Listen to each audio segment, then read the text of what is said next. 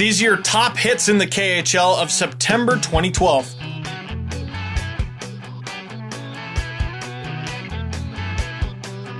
Number 10, Martins Karsums drops some thunder right at the center ice dot. I think that should be the new opening game faceoff.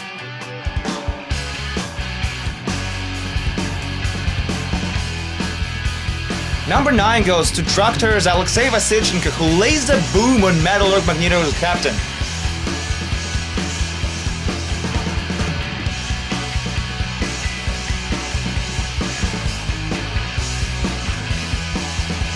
Number 8 is Martin Shkoldo of Avangard Omsk. He kinda says, "You shall not pass this blue line."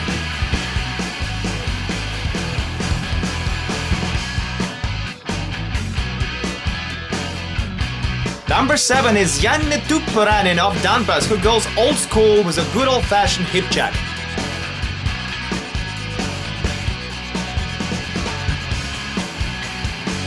Number 6, Vladimir Pervushin makes me wonder when humans are going to develop eyes on the back of their head.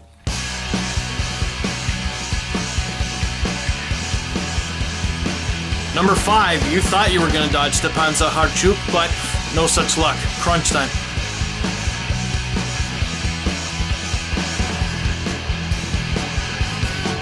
Number 4 is Dynamo's youngster Andrei Mironov. Do you think he lacks experience? Well, look at this!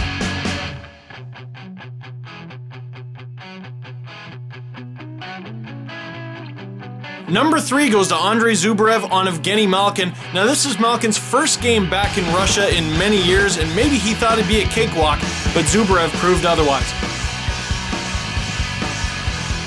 Number 2, Alex Ovechkin has been tearing up the score sheet for years, so sometimes people overlook his physicality. Not here. He lifts Pivko right off his skates.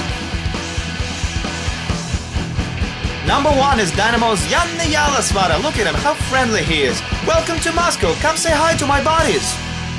Those were your top hits in the month of September in the KHL.